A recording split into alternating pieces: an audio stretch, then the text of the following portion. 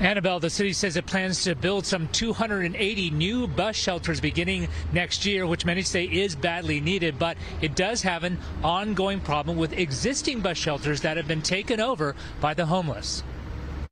It's become a familiar sight at some bus shelters in Los Angeles, shelters that have become living spaces for the homeless. You can't sit down to catch the bus. Thaddeus Wilson told us the bus shelter at El Segundo Boulevard and San Pedro Street in Willowbrook has been a homeless encampment for at least a year.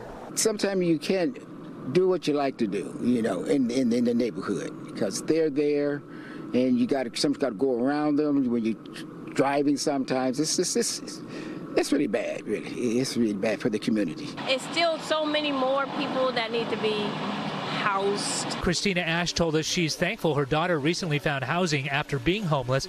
She says she regularly drives by the shelter in Willowbrook and says people in the area have no choice but to adapt. People who want to take the bus there, they just stand around the homeless person until the bus comes. Are you worried about safety or anything like that?